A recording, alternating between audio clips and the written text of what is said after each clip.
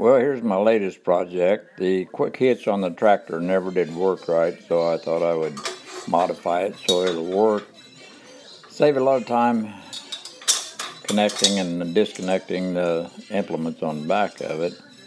I made a sleeve after I sawed it in two. I made a sleeve to connect the two pieces back together, and I can index them with a pin to make it fit the right width for the implement that I'm using. And seems going to be a good fix. The pin fit real loose in there, so I made shims for each side. Otherwise, I would have had to have made bushings for each one of the implements.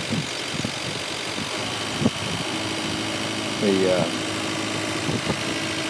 hookup on the tractor works okay, and then all you have to do is back into the implement, pick it up, and you got the implement with you, ready to go to work. There's some latches on the side that latch in to keep it from coming off, and then when you get ready to take it off, you release the latches and lower it, park the equipment, and go pick up something else.